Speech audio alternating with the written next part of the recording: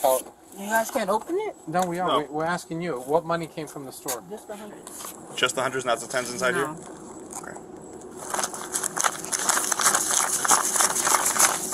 On June 6th, 2023, officers from Broward County responded to a call where a Walmart cashier was accused of stealing thousands of dollars from her register. Initially, the scheme involved the cashier shortchanging customers when given large bills, netting her $200 to $300 daily.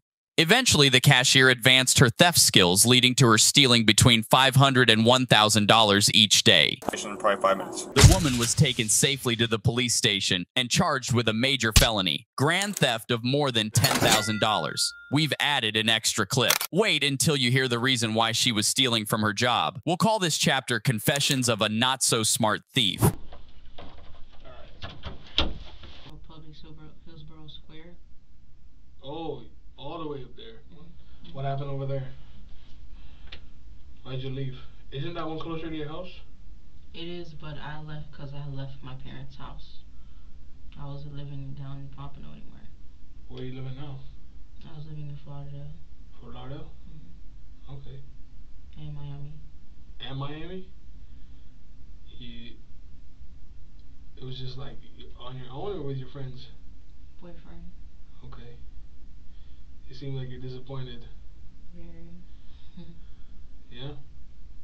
How long did you know him? Who? Your boyfriend. Oh. We've been together for like a year and some months. Will be 2 years, December. Okay, so you guys are still together. Yeah. Why? It's complicated. Mm-hmm. Yeah? Mm-hmm. Doesn't look like it's complicated. It looks like you got it all figured out. It's complicated. Yeah? Yeah. Is he messing around? Or he's got you in a trick bag? I can't say messing around because he believes in having multiple wives. I'm just not part of that. What is he, Mormon? He believes in Or he's Muslim? the Most High. The Muslim? He's not Muslim. But he believes in like what? Yahweh B'Shem Mashiach Yahweh Shai. Oh, so he's Jewish? Yeah, he's one of them Israelite. Ah. Yeah. But hey, he must be doing something right. Right? No, I ended things like, what, a couple days ago? A couple days ago? All right, Shalom. First and foremost, I want to give all praise, all honor, and all glory to Yahweh, Bahashem, Yahweh Shai, Bahashem, Rachah Kodash. I also want to give double honors to our apostles and the elders of Great Millstone, which do teach and rule well through the Holy Spirit. I also want to say salutations, peace, blessings unto the households of you hopeful elect brothers and sisters that are fulfilling your lots in all truth and all sincerity. It is technically January 1st, 2024, 12:17 a.m. The Apostle Tahar just deemed this year through the Holy Spirit the year of, what was it? The year of hastening of Jacob's trouble. All right, matter of fact, let me double check that really quick to be on the safe side. It's still fresh. It's still very fresh, but I believe the hopeful year of Jacob's trouble, excuse me. So it's 2024 and Apostle Tahar just deemed this year through the Holy Spirit the hopeful year of Jacob's trouble. All right. And what I want to do is I want to go into this quick lesson of a video a few brothers have sent around, and I'm going to title it Confessions of a Not-So-Smart Thief. Confessions of a Not-So-Smart Thief. And again, what spurred me to do this lesson is watching this, what a few brothers have sent on a few chats that I'm on.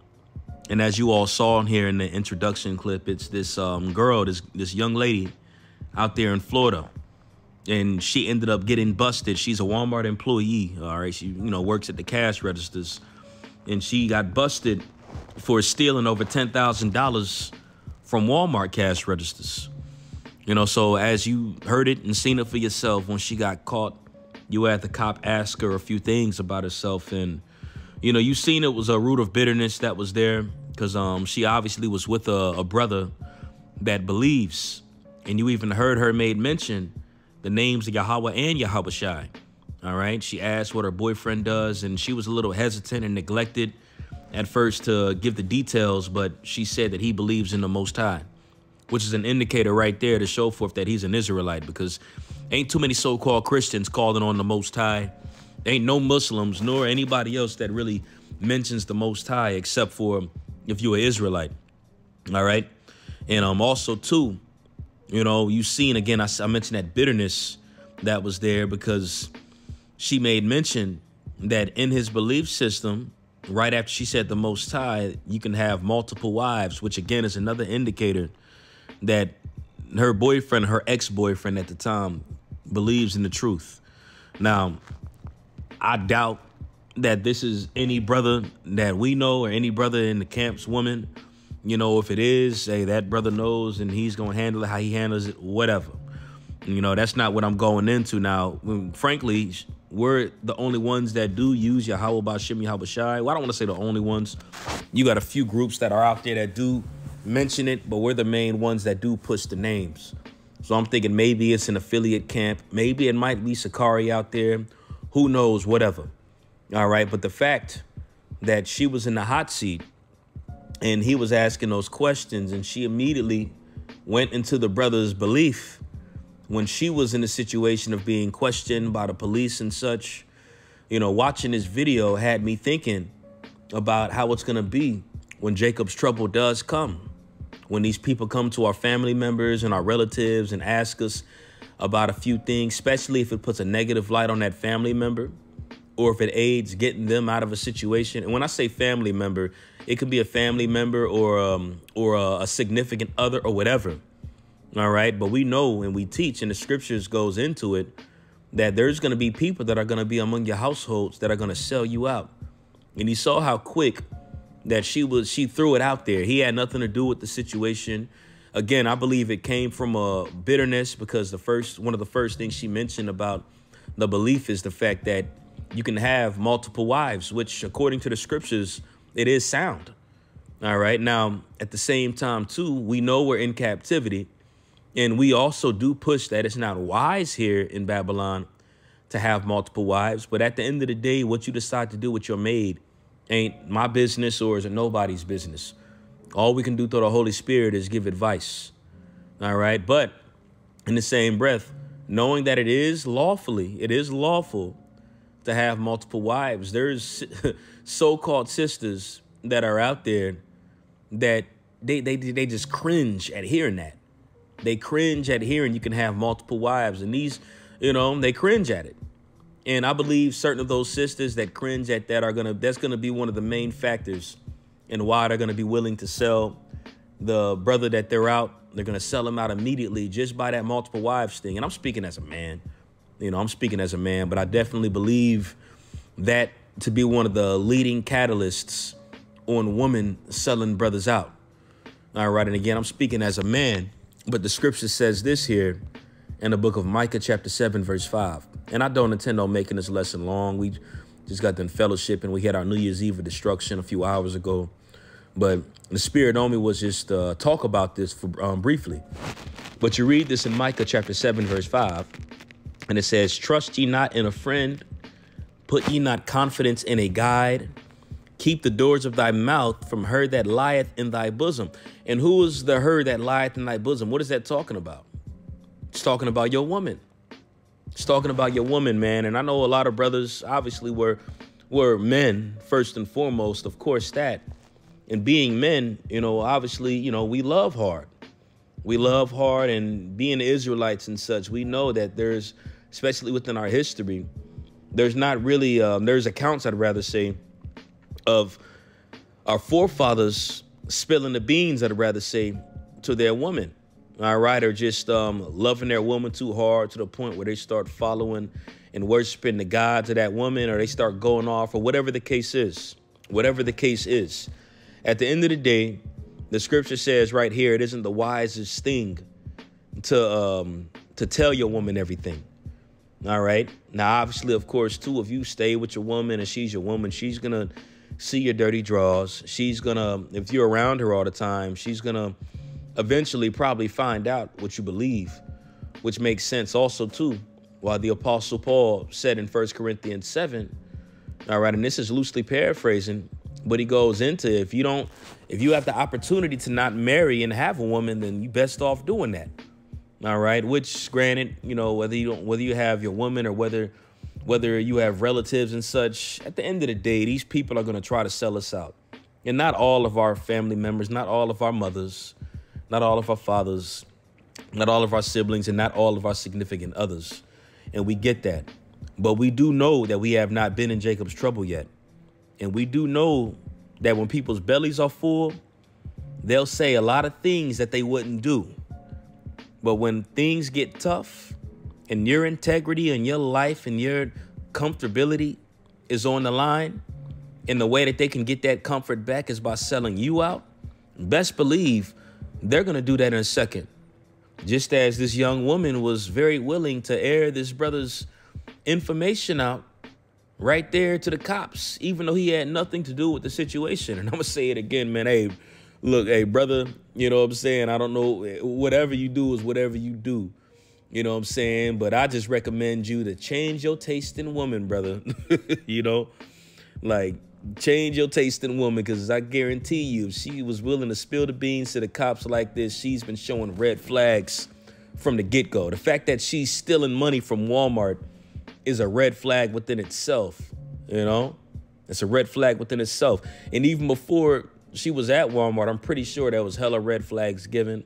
And I'm going to keep it at that. I'm not going to harp too much, man. But this is why we say what we say about being mindful about the woman that we deal with. All right. Especially from those that lieth in our bosom, which, again, is our woman, because a lot of them will sell you out. They'll put your information out there. They'll get you caught up, or worse, they'll get your ass killed. And again, we have examples within the scriptures of some of those scenarios taking place, just as you all seen the visual in the introduction to this lesson. Now, let's go back to this here in Micah chapter 7, verse 5.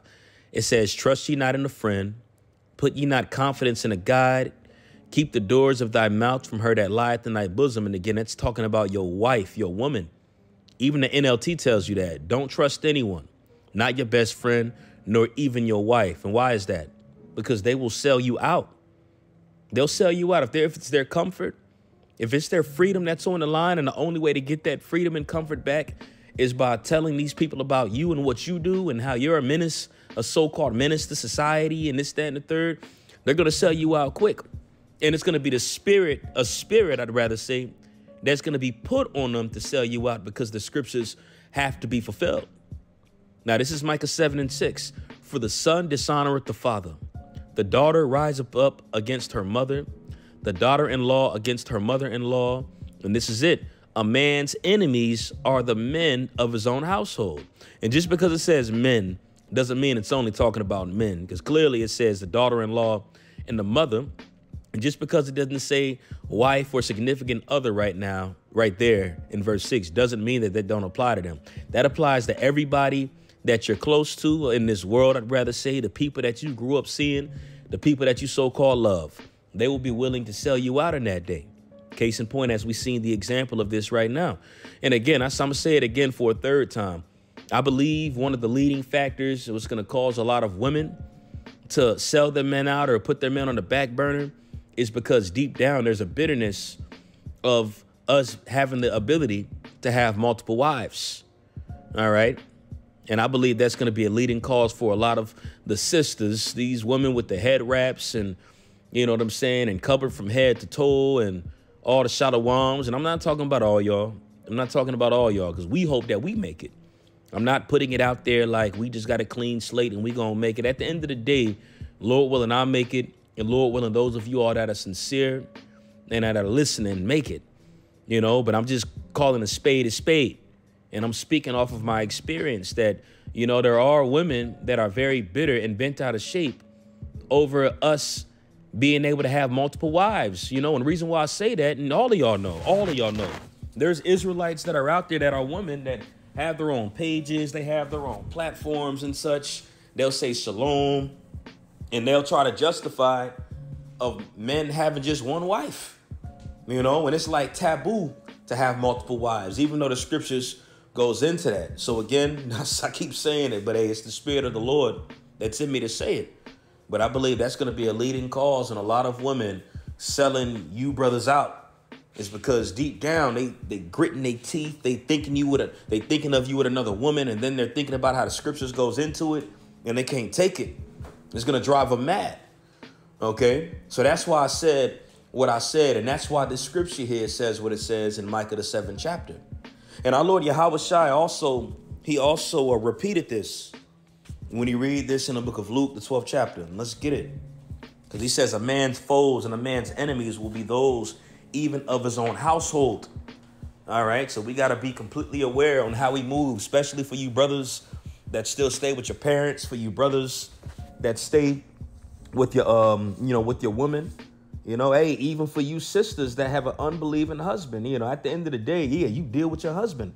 As the scriptures say, that's your business. But, if you believe and he don't believe, continue to believe. But there's a chance that he can sell you out. I'm just saying, just to be fair and just to be balanced with it, not saying that for you to just leave. Absolutely not. If you hear that and take that and leave, then you tripping, you being a demon. Now, let's read this here in the book of Luke, chapter 12, and I'll jump straight to the point here because, again, we were warned about this. And again, it makes sense why the Apostle Paul stated what he stated in 1 Corinthians 7, that for you brothers, or just generally for all of us, if you desire to have a wife, hey, it ain't nothing bad. It ain't unlawful, obviously. And the scriptures say be fruitful and multiply. But we got to understand the times that we are in and know the difficulties that does come with that. Because even the Apostle Paul said, it's going to be trouble in the flesh. All right. It's going to be trouble in the flesh. So this is Luke chapter 12. And let's jump straight to it in verse 49. And it says, I am come to send fire on the earth. And this is Yahweh Shai speaking, who the world ignorantly calls Jesus Christ. It says, I am come to send fire on the earth. And what will I if it already be kindled? Because it's already going to be stuff going on. It's already going to be shit happening. When Yahweh Shai comes and cracks those clouds with the angels, there's going to be a lot of turmoil and conflict on the earth. Verse 50. But I have a baptism to be baptized with, because Yahweh Shai had to come down. He had to suffer by the hands of those wicked Israelites and those Jakes. All right. And he also has a job that he has to do. OK, just as you read it in Matthew, the 3rd chapter, where it states where John the Baptist said, I baptize with water.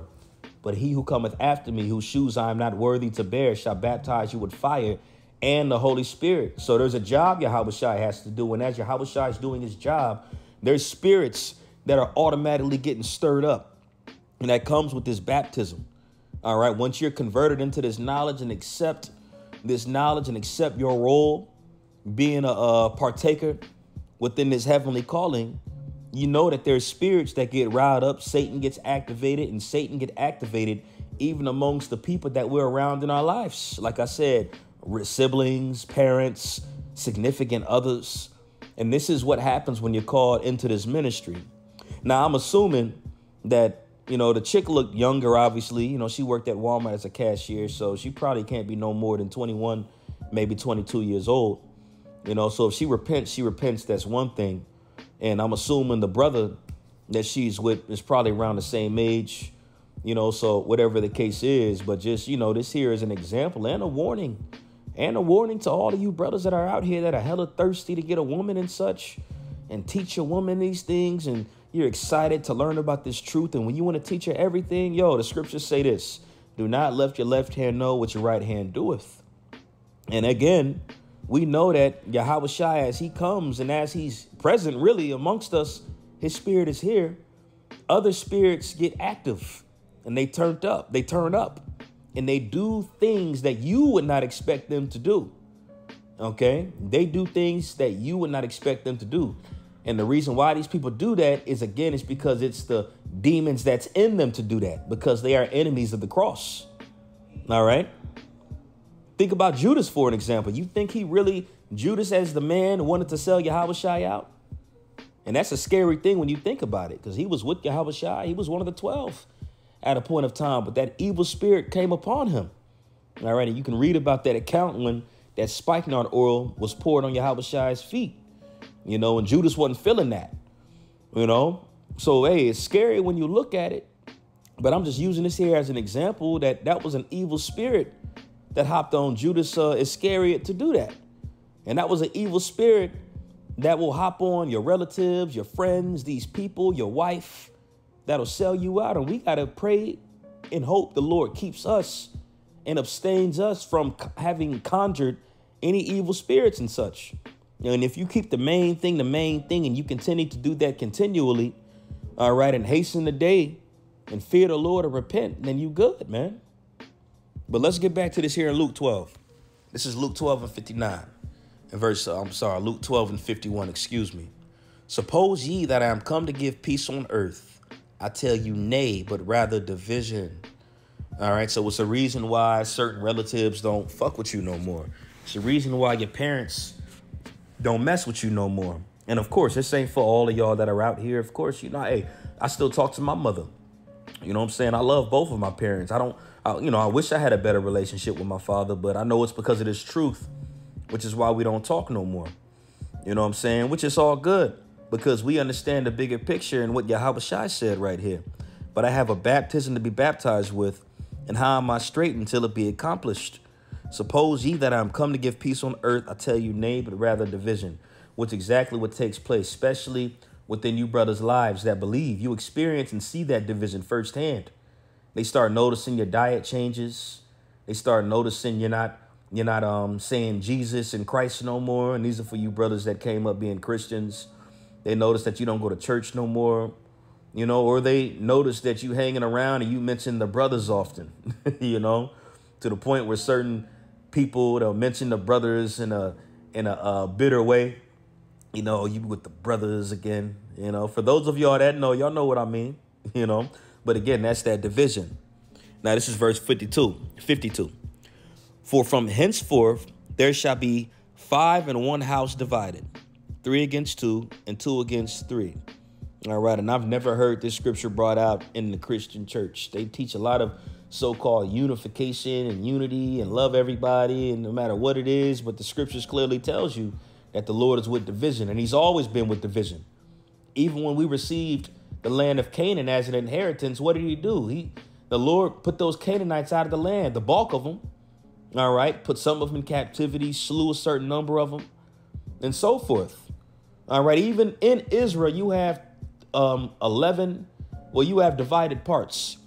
Levi having, of course, you know, their inheritance being partakers of the ceremonial duties. So they haven't been given a land in Israel because they was in the suburbs because they offered the sacrifice, who were the priests. And then you had other Levites that were not necessarily in the line of the priesthood, but they had ceremonial duties that they had to fulfill. All right. Their inheritance was doing the service of the Lord. So they had their part as well. But going to the point, even the Lord divided Israel into numbered parts. In each of those parts, you had tribes that dwelt within those regions. All right. So as Yahweh Shai is coming back and the presence of the Lord is being reestablished on the earth, there's a lot of division taking place. And this has to happen. And this is what the Lord is with. All right. And this is why it's wise for us to watch how we move, watch what we say.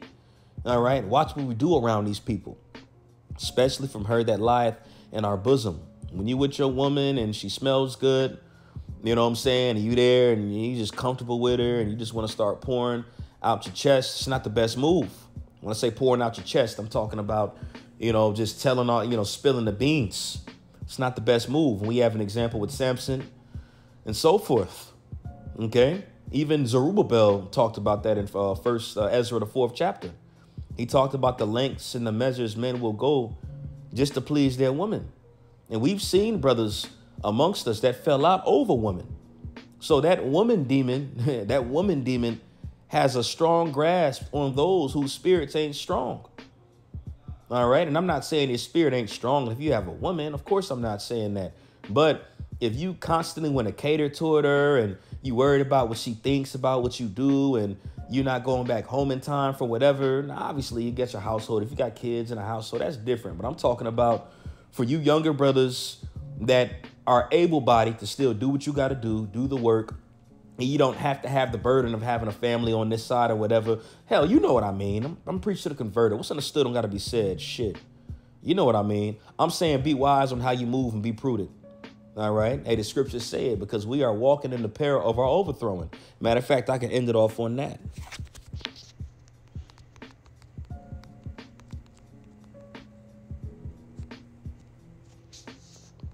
Thou walkest in the peril of thy overthrow. Let's find that real quick.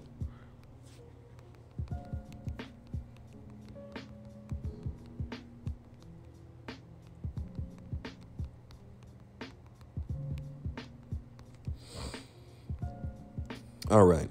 Oh, so that's in Sirach. Okay, excuse me, that's in Sirach. So this is Sirach chapter 13, verse 13. And it says, observe and take good heed, for thou walkest in the peril of thy overthrowing. When thou hearest these things, awake in thy sleep. And this is very sound advice that we received from our ancestor here, because this letter was found, this book was found during the Greek captivity. You know, so when this was written, we was getting jacked up by those Edomites in the Greek captivity. So when that letter was read, good heed was taken out of it, because at that moment we was in captivity, in the peril of our overthrowing. All right. And we're getting ready to enter into a time that's unlike any other. When you read about it in Daniel, the 12th chapter, when you read about it in Jeremiah 30, when it goes into Jacob's trouble, which is the spirit that the Apostle Har deemed this year. All right. The year, I believe, not the year of hastening, you know, pretty much the hopeful year of Jacob's trouble. It's still fresh in my mind, you know, but the hopeful year of Jacob's trouble, and especially knowing that we're in the hopeful year of Jacob's trouble, yo, be mindful of how you move. All right. As it's written, as it's read, as it was just read, observe and take good heed, for thou walkest in the peril of thy overthrowing. And knowing this, we got to be mindful of how we move and what we say to these people and what these people see of us in our daily lives. All right. It says, when thou hearest these things, awake in thy sleep. All right. And that just means to be alert. That means to have your antennas up and be double circumspect, or more circumspect than you were before. All right. Because these people are out here, and a lot of them are out here to set us up. OK, you see how that woman was very eager and willing to spill the beans of her dude, and he had nothing to do with that situation. All right. So I'm going to end it off on that. Hopefully this was edifying. I want to give all praise, honor, and glory to Yahweh, by Hashem Yahushai, by Hashem Rakakodash. I also want to give double honors to our apostles and elders of Great Millstone. Peace, blessing, and many salutations unto you elect across the four winds of this earth, fulfilling your lots in all truth and all sincerity. Shalom.